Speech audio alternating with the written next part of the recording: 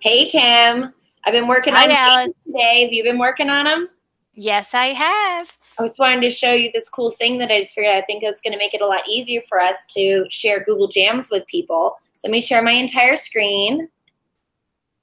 So I've been doing this jam here. Now what you're looking for is up in the address bar. I have updated my Google Chrome. So that's really the key. Have you updated your Google Chrome yet? Yes, I did. So what you'll see is when I click up in the address bar, it'll show this 4 squares with little edges on it. And when you click on that, it creates the QR code. So we wanted to share all these jams we've been making. Here's a quick way we can make the QR codes to share them out. What do you think about that? That's awesome, but we need to do a forced copy on the jams. So how do we do that? Well, that's a good question. I think I could. Hey, wait.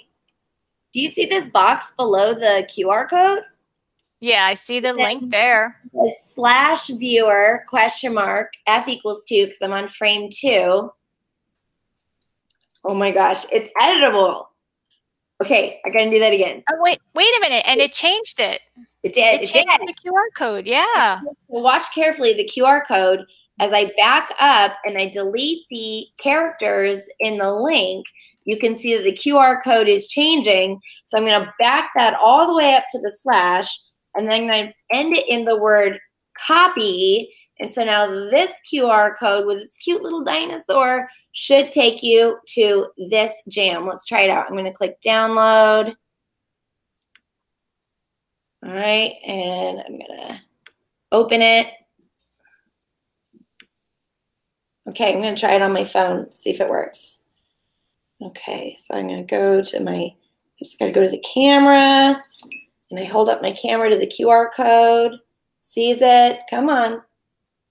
Is it going to read it? Yep. Look at that.